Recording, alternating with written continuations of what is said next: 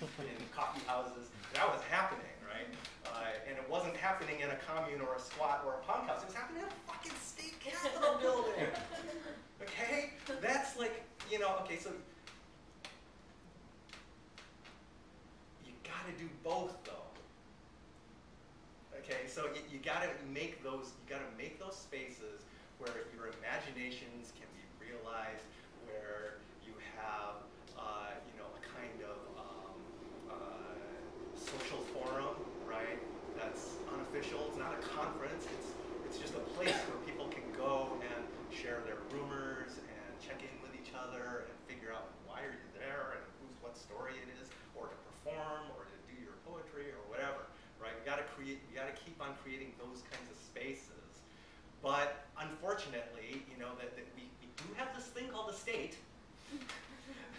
and you know, there's this kind of like a really brute authority that it wields that we somehow have to like chip away at and wrest control of it from the regressives, and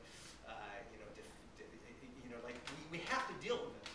Right, because it's running so many aspects of our lives. Okay, so you have to do both these things. I mean, that's my position, and I don't know. I mean, I think it's well within the capacity of humans to do these things. And so that question about, well, you know, the beneficiaries, or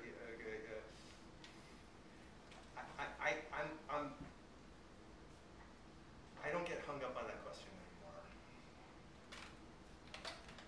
Yeah, I mean, to me, you know, I think the Democrats become the beneficiaries. I mean, I think that means that we're, even if our goal, some people's goal is not to just get Democrats elected and just get more power for the Democrats. I mean, it's sort of, it means that there's something that is changing within people. I mean, I think it's like a side effect. I mean, to me, you know, what's less important about worrying about whether or not the Democrats, you know, if we just took all this radical energy and gave it to them. I mean, to me, what most mattered in Wisconsin was seeing average people understand that they have the power to change their lives when they act with other average people, and like maybe some of those people decided to, you know, give that, you know, work for the Democrats for a recall campaign. But I think the bigger point is that they have a new sense of what they're capable of. And I think that is what's far more important than worrying about whether the radical energy got sucked up by the Democrats. We should think about that, but I think the more important point is how people were changed personally, outside of Democrat, Republican, radical, whatever. I'm going to offer up just a quick answer to this, I hope. And I'll qualify this by saying I'm someone who spent time in, you know, conventional electioneering. I have a confession for a room that I suspect is full of left-wingers. I'm a former member of the State Democratic Party Executive Committee. I ran for that and won twice. And, you know, I've worked Democratic electoral politics. I'm also pretty comfortable in you know, much more radical spaces and taking direct action in civil disobedience. And, you know, like I said before, movements have many faces. And I think one of the things we're trying to tease out is how to channel so much more left-wing and radical sentiment into what is often a very de-radicalizing mode of operation in electoral politics and just the democratic process in general. And the real instrumental answer to your question, brother, is that I think people are recognizing that in these recall elections, which, by the way, were on Republican turf. These are seats we couldn't even win when Barack Obama was on the ballot. We went and kicked ass in these places with some folks who were doing some amazing things, knocking on doors and making phone calls. I'm just so impressed with what happened.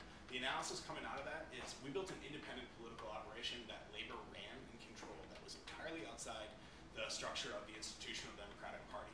And people are looking at that saying, maybe this has some legs to it. Maybe we can think about what to do with this. And people are thinking a lot about what to do with that. So I hold out hope that what's at the root of your question about creating some more left-wing space in the Democratic political arena, I suspect that's what you're asking about. I think it's possibly there. I think people are willing to run with it. I think there's 6 Republican members of the House of Representatives that were extraordinarily heroic by standing up to their own party and the governor to vote against this god-awful bill. And that we should, because they're going to be challenged from the right, and we need to support them in their primary elections. I think the biggest failure of the left, and I just moved here from Oshkosh, Wisconsin 3 weeks ago. No, no shit. But Oshkosh. Nina. It's our failure to engage the working class base of the Republican Party. That's where we should channel our left-wing politics and energy, is to grab their base and steal it away from them. In the evangelical churches, in the bars, in the wherever, in the baseball teams, in the soccer leagues, is to steal the base, because those people shouldn't be following a corporate agenda.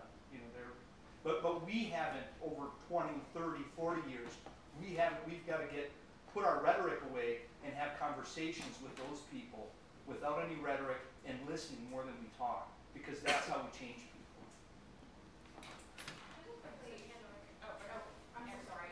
Just really quickly, I'm really intrigued by, I've done a lot of work with media organizations in Wisconsin and independent media around the country, and I've heard a variety of responses from different media organizations as to how the Wisconsin protests were covered.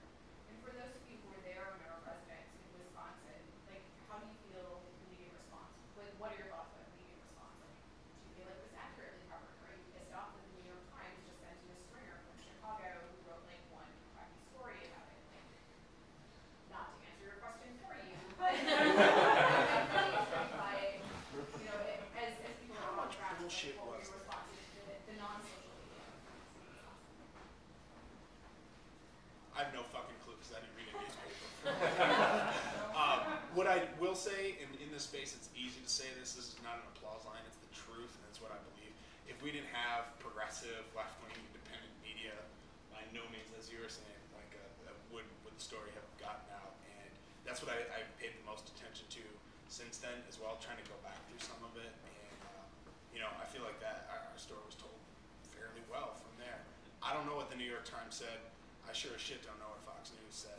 But I suspect that based upon the last 25 years or so of mainstream media, it probably was not that accurate and certainly not that rich.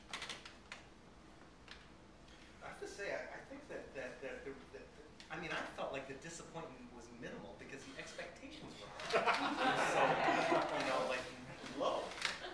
And then going to your point about Twitter and social media, I have a blog, and I was writing about it on my blog, and my blog is kind of personal blog. What's Dan doing? And it's like 2 hits a day kind of thing, right? And I would blog about like, okay, here's a report from Wisconsin. Here's what I saw, and you would get hundreds and hundreds of hits, and get circulated. And then I